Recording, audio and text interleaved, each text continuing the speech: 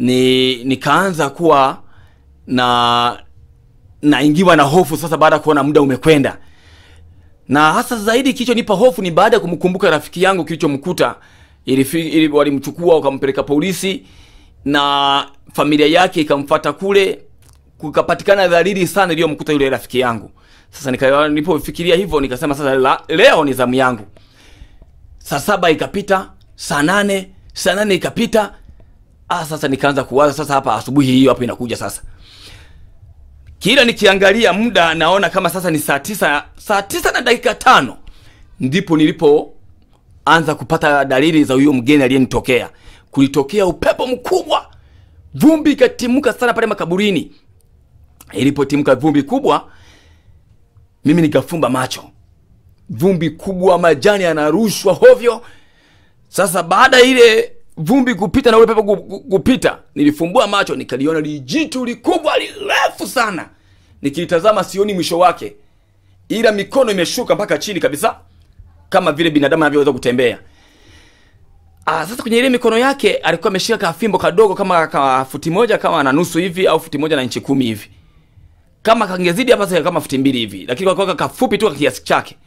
Basi nilipokatazama kale kafimbo sasa nikakumbuka kile kitu alichoniambia fundi kwamba atakayetokea nipambane naye ni mnyanganye kitu atakachokuwa amegishika. Na nilipomtazama yule mtu ameshika fimbo, basi wazo likanijia kumbe nijatakiwa kupambana naye yule bwana ni mnyanganye hiyo fimbo aliyoshika mkononi. Nikanyanyuka nikamfuata yule mtu.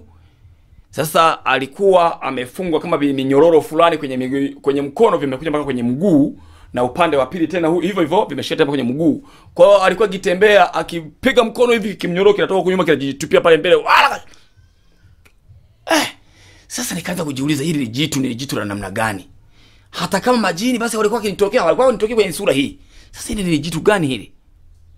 Nikatetemeka pale. Sasa baadaye nikasikia, nikawaita wale majini, maana kwa ameshaniambia namna nikipatwa na shida namna kumuita jini anisaidie. Nikatamka ile maneno. Basi yule jini akawa amenipa ujasiri, nikajisikia ujasiri, nikanyanyuka. Lakini kila nilivyokuwa nikitembea nikutane na kile kijitu, basi ndivyo mwili unasisimka na tetemeka na nini. Basi yule jini akaniambia fumba macho. Nilipofumba macho nikaingiwa na moyo kama umenituma kwamba niruke nikivamia kidondoke chini. Kwa hiyo nikajituma kukipiga kile kijitu. Basi kile kijitu nacho kanyosha mkono kama nikakutana yule fimbo nikashika. Mimi najua nimeshika yule kile mkono wa kile kijamaa, kumbe nimeshika fimbo tu chenye kimeshapotea. Kwa hiyo nakuja kufumba macho hivi nimebaki peke yangu pale makaburini. Basi nikakimbia mbio nyingi mno narudi nyumbani. Na kule Ujiji pana asili ya mchanga majira ya kiangazi. Sasa nilikuwa nikikimbia natumia speed kubwa mbele michanga kama inarudisha miguu nyuma. Basi nimekimbia nafika tu pale nyumbani bado ningeingia ndani Abdalla. Ananiita yule bwana amesimama pale kwenye ule mgazi nilipokuwa nimekaa mimi wakati nilipoambia nilale pale kwenye mgazi.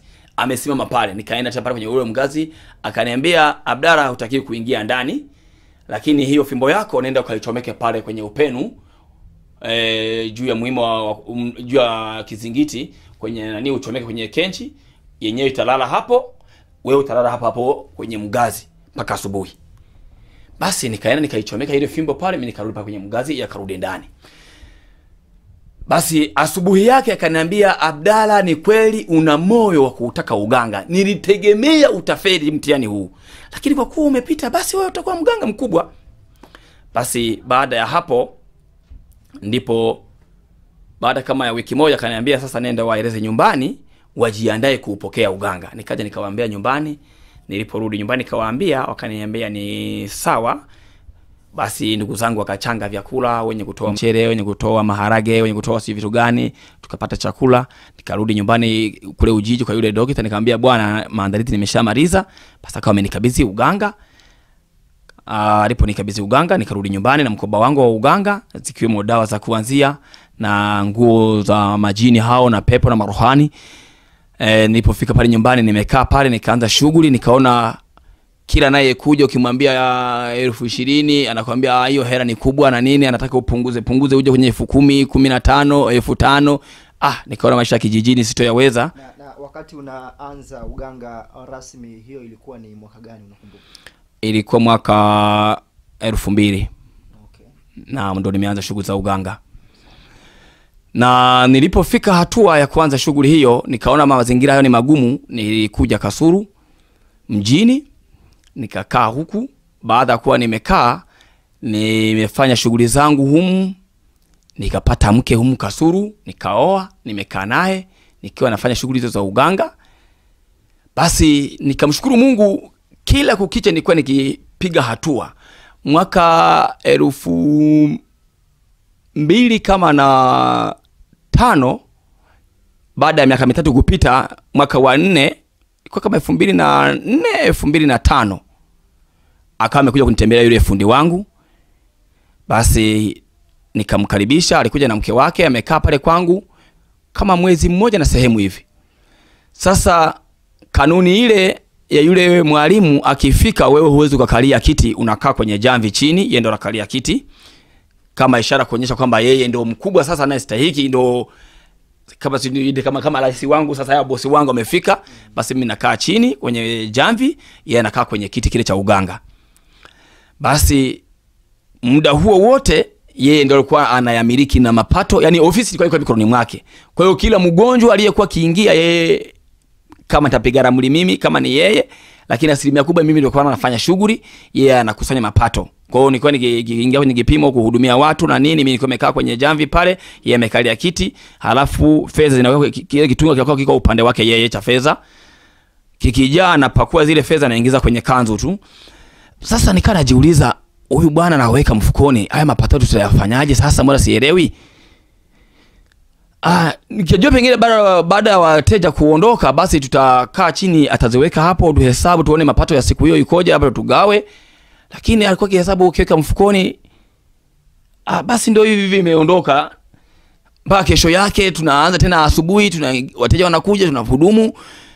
Pesa ile ikifika jioni, usiku, anachukua anaweka mfukoni. Ikawa ndo mtindo huo mpaka siku anaondoka, hakuna magao. Siku ngapi alikaa? Alikaa kama mwezi mmoja na nusu hivi. Sasa mke wangu akawa ananiuliza, sasa wewe umemwachia ofisi, tunaishije? Nikamwambia mimi siruhusi kumuuliza fundi wangu kwamba mbona unafanya hivi au tugawe, siruhusiwi. Nikavumilia. Sasa tunaishije sasa, pesa iliyokuwemo ndani ya akiba sasa inakwenda kuisha, sasa itakuwaje? Nikamwambia hiyo sio rako, mimi nitajua atakulaje. Nina salio lililokuepo mfukoni na account ambayo fulani ilikuwa imeweka nimetunza. Ikishindikana basi tutakopa ili ale. Na yule bwana alikuwa akitumia sigara, alikuwa akipandisha jini. Pakiti anamaliza kwa muda mfupi tu, pakiti imeisha. Na yeye mwenyewe alikuwa mtumiaji wa sigara sana. Kwa siku moja pakiti 3, pakiti 4 anafuta. Na ni gharama yangu mimi. Na hataki kula vitu vichafu, anakula mlo mzuri wa kifahari. Sasa huyu bwana anafanya hivi kunikomoa. Mbona kwake alikuwa haishi hivi? Kwangu anataka maisha haya kulikoni? Ananikomoa. Basi nikajitahidi, na nilipojitahidi nikamshukuru Mungu, nilifanikiwa mpaka anaondoka. Hakuwahi kushinda wala hatukuwahi kukosa mlo wowote. Milo 3 kwa siku na bado matunda kwa kipata. Sasa baada ya kuwa nimehemewa, na bahati nzuri kando wakati wake yeye kuondoka. Sasa alivyoondoka, alimuacha jini mmoja, alikuwa anaitwa jini. Huyu alikuwa anatumia jina lake anaitwa Kisimba. Yule jini alikuwa jini mkali sana, alikuwa anajiita Simba Wanyika.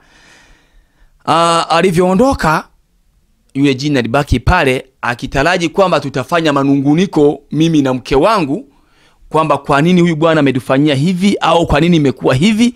Lakini mimi kwa kuwa nilikuwa najua kipi nakifanya au kwa nini amenifanyia hivi, basi nilitulia, nikakaa kimya.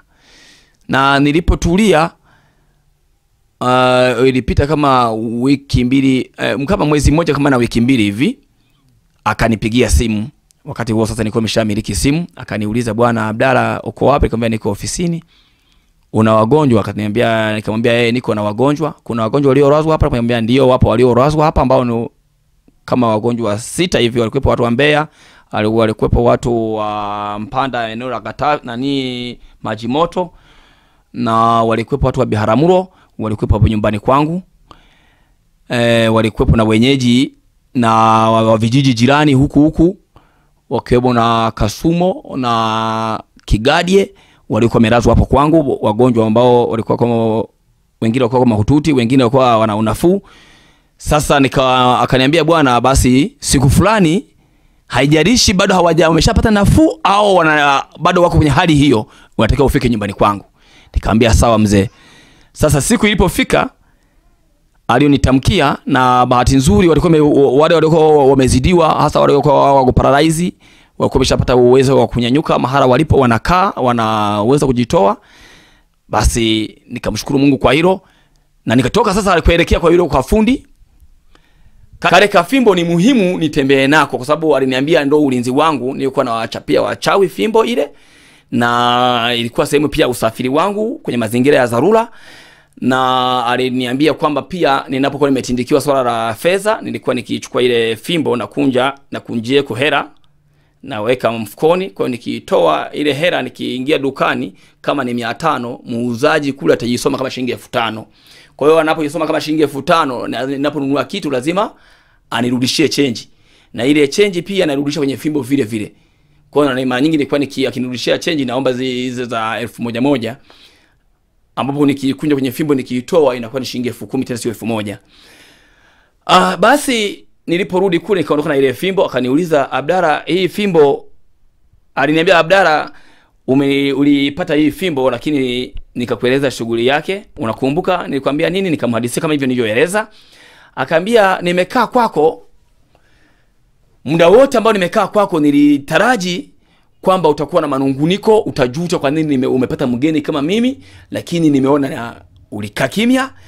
Nimeondoka nikamwacha jini pale ili anipe mawasiliano ya yale atakayobaki baada mimi kuondoka, lakini sikupata chochote kile. Yule jini kwa nikimuuliza, bwana, kinachoendelea hapo kitu gani? Lakini ananiambia kwamba ni amani, wanafanya mambo yao, hakuna muda waliokaa kujadili wewe.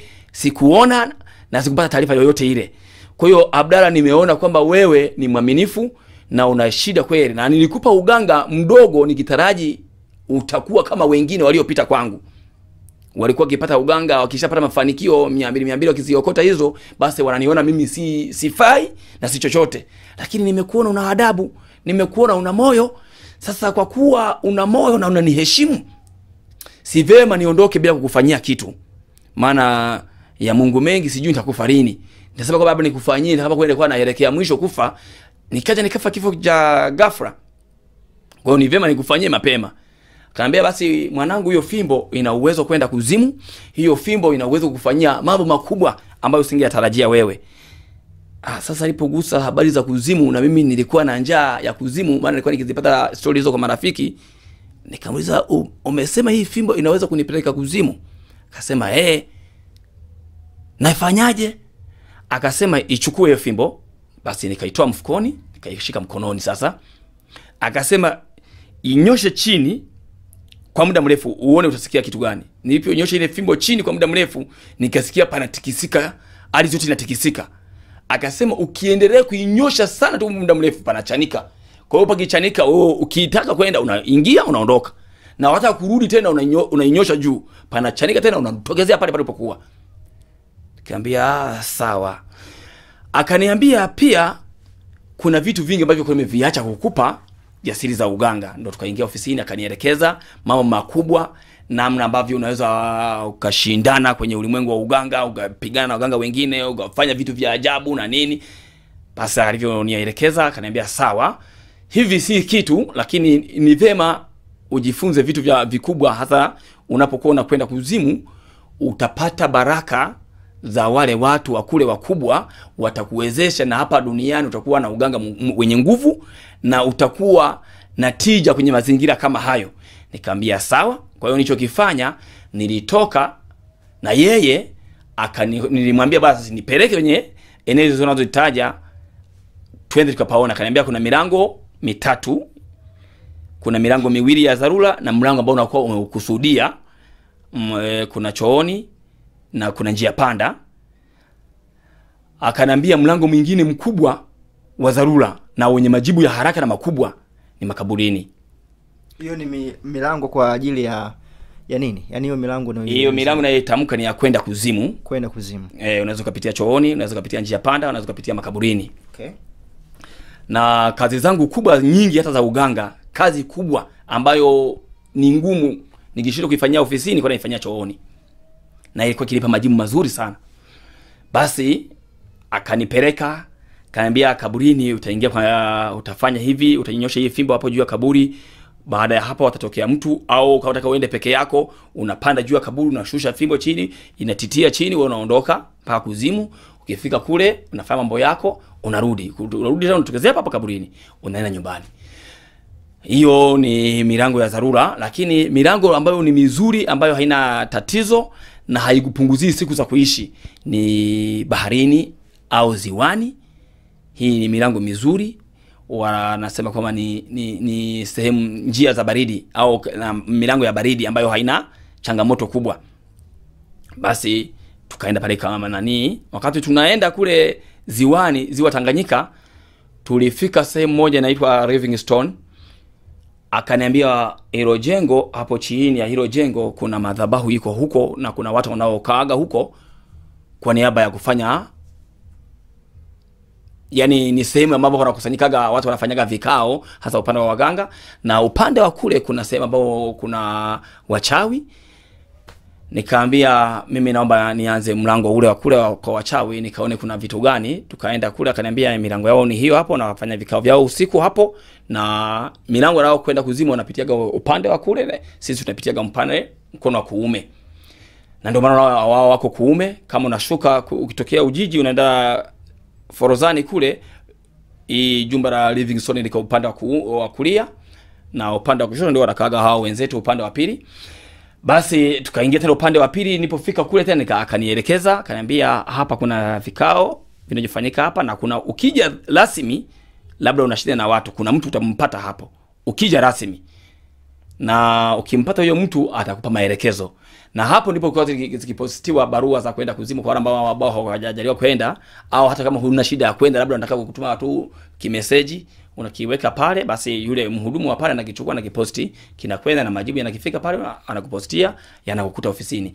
Au ukiwa umekwisha kwenda kule, unaweza kujiunga direct, yani kazi zako ukiwa ofisini, au ukituma message ukiwa ofisini iende kuzimu, na majibu yako yakija yatokezee ofisini. Inawezekana pia, vinategemea na jinsi ulivyojiunga na wao wenyewe, au ulivyofanya ni mahitaji yako uliyowapeleka kule. Basi wakati nilikuwa kwenye mazingira kama hayo, nikatoka hapo tukaenda ziwani. Akaniambia bwana, hii njia inafunguka kwa mayai. Ziwa gani? Ziwa Tanganyika. Inafunguka kwa mayai, sio fimbo. Nikamwambia mayai aina gani? Akaniambia mayai wa kuku wa kienyeji, sio kuku bora, mayai wa kuku wa kienyeji, mayai matatu. Nikamwambia sasa mayai matatu nafanyaje? Sasa kwa kuwa hiyo story kwa besha ni tuliyosha kuzungumza, na kalivyo niambia kwamba tunafanya kitu cha namna hiyo, basi nashukuru yeye alienda na mayai 6. Yule mzee akaniambia mayai yako matatu haya hapa, kwa kuwa umesema tunataka tufanye vitu kwa vitendo, ya kwako hayo hapo na mimi ya kwangu matatu haya hapa. Akaniambia ukichukua yai moja ukilitupa litafungua njia, unabaki na mayai mawili. Haya mayai mawili ukiondoka unaondoka nayo, ukiacha huku basi ukienda huturudi. Kwa hiyo unaondoka nayo, na ukienda kule hata ukaulizwa na mtu au kaombwa na mtu hayo mayai usimpatie. Ukimpatia basi umekata uraia wa kuwepo kule kule. Nikamwambia sawa. Sasa ukishafika kule, sasa unarudije? Sasa kurudi tena duniani unafanyaje? Akasema hivi unavyoiona ziwa linapiga mawimbi yanakwenda yanarudi, basi na kule utakuta ardhi iko hivi hivi, utakuta kama maji yanakwenda yanarudi. Kwa hiyo ukishatoka kule kwa watu waliokupokea, ukirudi hapa tena ufuoni hapa pembezoni mwa maziwa, utasimama tena, utarusha yai la pili, patafunguka tena njia, utaiona, utakuja. Ukifika nchi kavu tena huku duniani sasa, utageuka, utarusha yai ya 3 ambalo linakwenda kufunga mlango uliopita. Usiporusha yai la 3 ukaondoka, huwezi ukafika. Unaweza kugongwa na gari, ima gari kapata ajali, au ukifika nyumbani ukafa kifo cha ghafla. Nikamwambia sawa mzee, nimekuelewa. Sasa kwa kuwa umeshanipatia ili haya mayai, basi mimi nataka nijaribu. Niende nikafanya mazungumzo na hao watu walioko huko. Akasema na pengine kwa nini ulikuwa unatamani kwenda huko? Ulikuwa umesikia habari gani kuhusiana na kuzimu hadi kutamani kwenda huko? Nilikuwa nimeshapata habari kwamba wanaokwenda kule wanakuwa na mafanikio makubwa na kunakuwa na nguvu kubwa kwenye shughuli zile wanazozifanya. Kunakuwa na baraka ambazo zinafuatana na watu wanaokwenda kuzimu. Kwa hiyo nilikuwa nikitamani kwenda kule kama sehemu ya kwenda kuomba nguvu kubwa kwenye uganga wangu na mafanikio. Sasa nilipofika hatua ya kurusha yai ile la kwanza, nikamuona kanjiwa, niliona kama kitu kama kanjiwa anakuja kwa mbali. Sasa nikasema sasa mbona aliniambia nikirusha linafunguka, mbona halifunguki? Nikasubiri tu.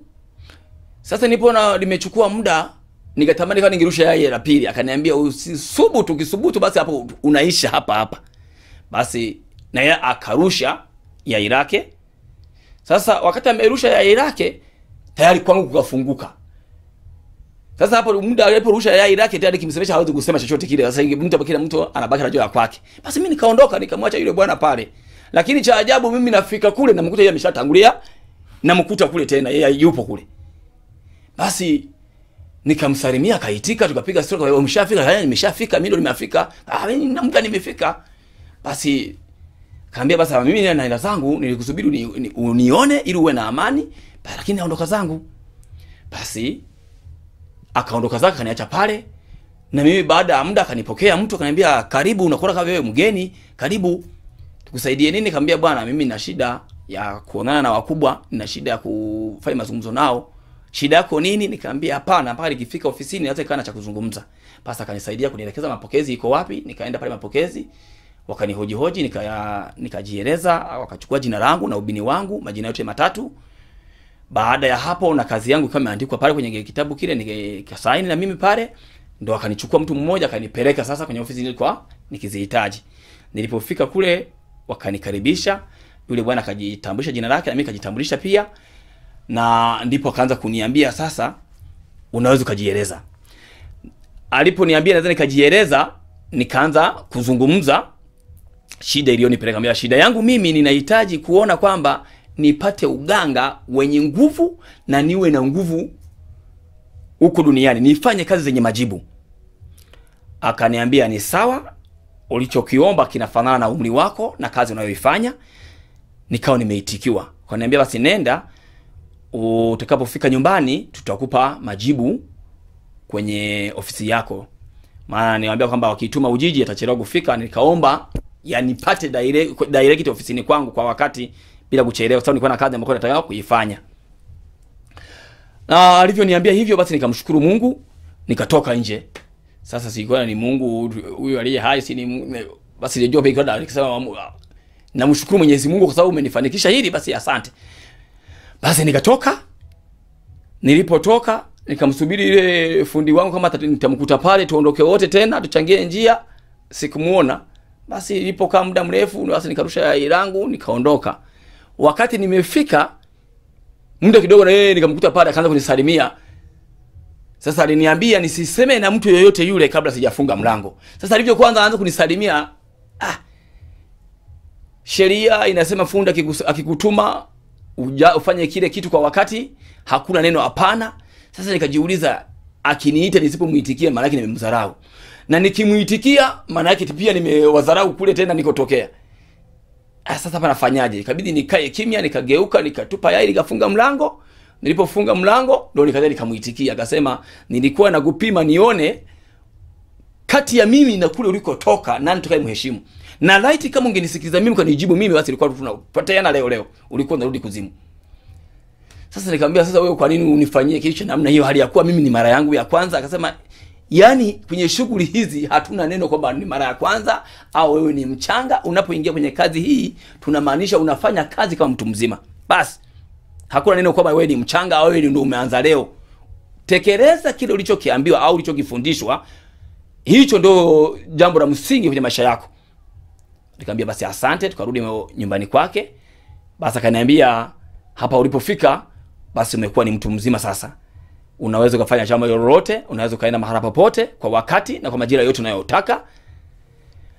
Nikamuuliza swali, wakati ule ulinifundisha kusafiri sehemu ya mbali kwa kutumia fimbo, nilikuwa na kunywa maji naweka mdomoni, sio kunywa, naweka mdomoni halafu nafupa mara 7, halafu unakuja upepo unanizoa kama ule ulionitokea siku ile makaburini, unanizoa unanipeleka ninakotaka. Je, naweza nikaenda kutumia njia hiyo au kuna usafiri mwingine utarajie? Akaniambia mahala unapotaka popote pale, hata kwa maneno sasa unaweza kutamka kama nahitaji kwenda labda Dar es Salaam, nahitaji labda kwenda wapi, na ikatokea kufika kwa wakati pasipo kutumia hata hiyo fimbo au kutumia maneno ya kutumia maji wala nini.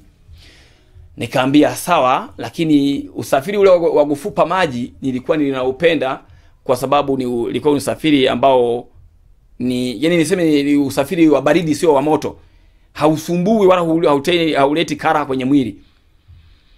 Na hata kama ungekuwa na watu 6 7 unaweza mkasafiri wote tu, mradi tu mshikamane, mmoja aliye kugusa kwenye nguo na mwingine wanagusana kule, ukiruka tu unaruka nao, unaondoka nao wote.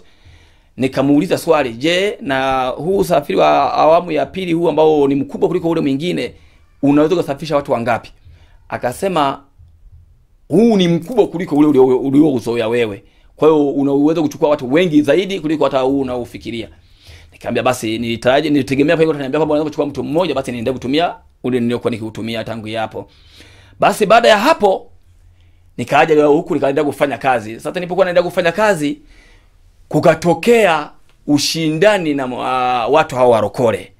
Nikaenda nikaongea na fundi wangu, akaniambia inawezekana, lakini ni vitu vigumu, labda uende kuzimu ukaulize. Inawezekana hicho kitu ukakipata? Na chanzo cha kutamani kupambana na warokole ni baada ya mhubiri mmoja kuwa aliniharibia kazi yangu. Mhubiri huyo anaitwa Jairus Maroda. Aliniharibia kazi yangu. Na ile kazi ilikuwa ya gharama sana, na ilikuwa nikiitumia ikinipa mafanikio makubwa. Sasa nikapata uchungu. Na chanzo cha huyu Maroda kuja na kutangaza kwamba anapiga madhabahu ya waganga na wachawi, kulikuwepo na mkutano kwenye kanisa fulani, walikuja wazungu. Wale wazungu walikuwa wakitembea na msafara mkubwa sana, wa kuwepo polisi alikuwa anatangulia mbele na mwingine anabaki gari ya polisi mbele na gari nyingine nyuma, wale msafara unakuwepo katikati. Na baada ya huo mkutano wa wazungu kuna kitu kilifanyika. Walikuwepo watu fulani wanaenda kujaribu ule mkutano wa mama watatu. Alikuwepo mama mmoja kama sikosea alikuwa wa Gungu, na mama mmoja wa Kasulu hii na mwingine wa sehemu nyingine nje na Kasulu. Walikuwa mama watatu wale ujaribu ule mkutano, na baada kumetokea kitu, basi ule mkutano ulivyopita wakafanya mkutano kama wa malipizi hivi. Sasa mimi nilifika kwenye ule mkutano, wale wazungu walikuwa wameenda kuniambia kutilia uzito, lakini baada kuona wale mama wapo mimi nikarudi zangu. Sasa baada ya kuwa umeuisha ule mkutano, ukaja huo mkutano ambao ulikuwa wa Jairus Maroda, basi akiwa madhabahuni, mimi nilikuwa niko nyumbani na wateja. Nilikuwa na wateja ambao walikuwa wanaenda migodini. Sasa tulikuwa tunasoma ramani ya ule mgodi ukoje, madini yako upande upi. Kwenye kile kioo nikaonyesha kwamba tazameni hapo kayo mazingira, kama hamuyafahamu mniambie. Wakawatazama yale mazingira kwenye kioo, wakaniambia ni kweli hii eneo ndio tunakotarajia kwenda na mgodi huko hivyo. Nikaambia mnatazama huko chini jinsi zilivyo barabara, vilikuwepo njia kule chini wanavichimba, wanatoboa wanakuwa nakwenda huku upande vinjia vingi kule chini. Nikamwambia unaona hapo, ukisogea pale mbele kwenye kancha panda hapo, ukikata mkono wa kulia ukisogea mbele kuna mkono wa kushoto, isome ramani, unaona hilo huo mwamba jinsi ulivyo. Angalia ndani ya mwamba utaona kuna vitu mnavyovihitaji. Unaviona? Akasema naviona. Basi tukiwa tunajadiliana hivyo, tukamaliza ile shughuli iliyokuwa imesababisha wao waje, wakanipa hela yangu. Waliponipa hela yangu nikaweka mfukoni. Sasa wakati tunaendelea kuhojiana, tumeshamaliza sasa kazi rasmi iliyokuwa imewaleta. Mmoja ya miongoni mwao akasema bwana, naomba pia niangalie masuala ya familia. Nikaambia hiyo ni gharama nyingine, sio hiyo hela uliyoitoa, kwa sababu ni kazi nyingine hiyo. Akasema basi nina kidogo, naomba unisaidie, unipunguzie kidogo hapo ili na mimi nitazame hiyo familia inasumbua. Nikaambia sawa. Sasa wakati nabadilisha sasa ili isome upande wa familia iondokane na masuala ya migodi, nikaona sura ya yule bwana inaingia kwenye kioo changu. Yule sura ya yule mhubiri. Nikajitahidi kuifuta pale kwenye kioo, ikanishinda. Nikamwambia wale mabwana, nendeni, hii kazi zilizobaki tutazifanya usiku zaidi, kwa sababu nyinyi mnalala, tutafanya usiku zaidi. Kuna kazi ambayo nataka niifanye, imetokea hapo kwa nani, ni dharura, nataka niifanye kwanza hii. Au tusubiri umalize kwanza kazi hiyo ndio tuangalia, nendeni mkarare au mgatembee. Usiku majira ya saa 3 saa 4 tutairudia kazi yako ili nifanye kwanza kazi hii. Hawakuwa na shaka na mimi kwa sababu ni walikuwa wateja wangu, walikuwa washafanya kazi nyingi na wao. Kwa hiyo wakaondoka, wakaenda huko Misere kutembea. Mimi nikabaki na hangaika na yule bwana kwenye kioo. Ilikuwa majira kama ya saa 12 kamili au saa 12 kama na dakika 5 dakika 10 hivi. Nikaanza kusumbuka kumtoa. Alikuwa amevaa koti nyeupe, shati nyeusi. Tai sikumbuki kwa rangi gani. Nikaanza kusumbuka naye. Yule bwana ni mtu mweupe, ana kadoti kwenye shavu keusi kama kadoa, tudoa tuwili, kama karibu na mdomo, kingine kwa karibu na nywele huku juu. Tudoti front keusi. Nikasumbuka naye futa, hakuna atoki. Sasa wakati anayatamka hayo maneno kwamba nataka nipige madhabahu ya waganga na wachawi, nilikuwa mimi niko namuona nyumbani kwangu kwenye kioo. Basi yale maneno yalinikera, nikamuita mke wangu niletee dawa, nikapuliza pale, nikawa nimsogeze sehemu ya kumchinja, nimchinja sasa afe. Na kama ningefaulu nikampiga, maana yake angefia pale pale madhabahuni. Basi nihangaika vile, lakini kashindikana. Sasa kwa kuwa nimeshindwa kumuua, nikawa nahangaika sasa nimtoe basi atoke kwenye kioo changu ili nifanye mambo yangu, ikashindikana. Nikagifunika kioo chini, nikagipiga huku nyuma kwenye hirizi, lakini kufunua hivi bado yupo. Nikafunika mara ya pili, nikapiga pale, nikufunua bado yupo. Nikapuliza tena dawa mara ya 3, nikamsogeza, nikachukua kinani kale ka sindano kekundu kakuchomea, nikana namsukuma na kale ka sindano ili asogee mahara angalau basi nimchome au nimbane mahara ili akae kule pembeni nifanye mambo yangu. Halafu nitamfuatilia baadaye. Lakini vyote vikashindikana. Baada ya muda niliona kunatokea kama upinde ulikuwa na virangirangi, utokea mkono wa kulia ukaja kumfunika mpaka upande bega la kushoto ukashuka kama kima cha kwenye mbavu huku na huku. Nikabaki na shangaa tu. Baada ya muda kulipita mstari mwekundu ambao ulipita kuanzia pale kwenye ulipoishia upinde huku na huku, kakapita kama mstari kekundu anatokea huko anapita kwenda upande wa pili. Basi pale kama mstari kekundu ndipo patika kioo chao kikakatikia pale. Basi nikapata hasira sana. Kioo kikapasuka. Kioo kikawa kimepasuka. Sasa nilipopata hasira, nikawa na uchungu mkubwa, na ndio kisa cha kwanza kupambana na warokole. Nikasema hawa watu kumbe hawanifahamu. Huyu bwana kwa hiyo vyote, kwa gharama yoyote lazima nimuue. Sasa wakati nafikiria vitu vya namna hiyo, basi nikawa nimeondoka. Na vipi kuhusiana na majibu ambayo ulikuwa unayasubiri kutoka kule kuzimu ambako ulisema ulituma maombi? Majibu nilikuwa nimeshayapokea, na sio mara moja tu, yani nilikuwa na tabia tu ya kufanya mawasiliano na wao, naandika message. Nilikuwa na kitunga fulani kwa kama ingekwepo ile CD zilizorekodiwa za ushuhuda, nilirekodi kule kwa Jairo Simaroda nilipokwenda kwake kwenye ushuhuda kama hivi. Kulikuwa kwa kitunga fulani kalikuwa na mfuniko wenye tundu juu, ndipo nilipokuwa nikiingizia taarifa zangu mle, zinaenda moja kwa moja mpaka kuzimu, na wao kwa kinipa message zao kupitia kwenye kale kitunga. Kwa nini nikichungulia nikiona kuna message nachukua, nasoma, napata maelekezo, nafanya. Kwa hiyo nilikuwa ninapata taarifa zao mara na mara tu. Sasa baada ya hapo nikasimama sasa kwa niaba ya kupambana na warokole. Nilifanya hivyo, yapo makanisa ambayo tuliyagombanisha, wapo warokole ambao mpaka dakika hii ninavyozungumza, wengine mpaka dakika hii ni walevi, na wengine wako busy na biashara, hata kanisani hawakanyagi tena, wengine wako busy na kilimo.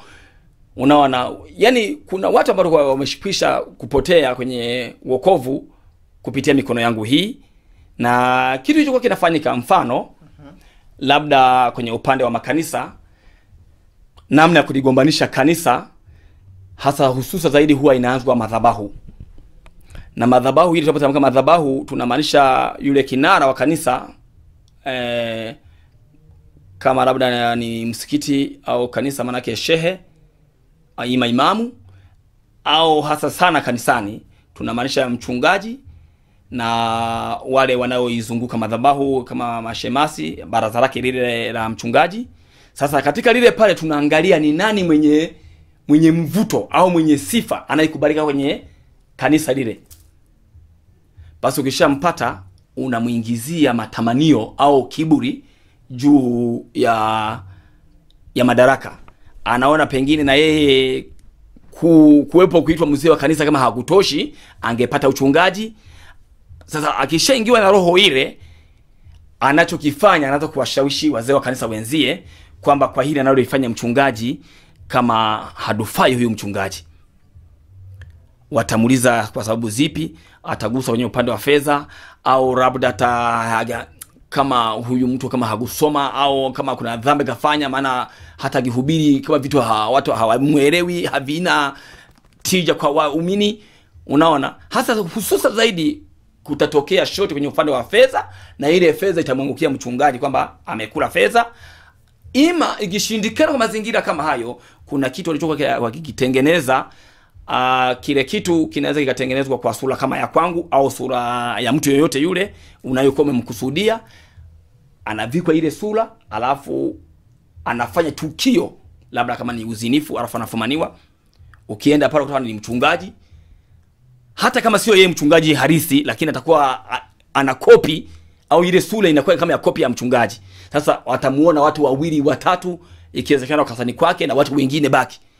Sasa wakishamuona zile taarifa zinafika kanisani kwamba mchungaji kafanya 1 2 3, na inapofika pale basi wale watu wa kanisa wakamwambia, wasini nilikuwa nawaambia huyu mtu kuna kitu atakuja alikifanya ambacho sio cha sawa. Ndio maana hata ujumbe wako sasa hivi unakuwa ni mwepesi, ndio maana inakuwa hivi, ndio maana inakuwa vile, hata kwenye upande wa fedha shida na nini, miradi ilikuwa tabu. Kwa hiyo wataanza kumuinukia yule mchungaji na kumpiga vita.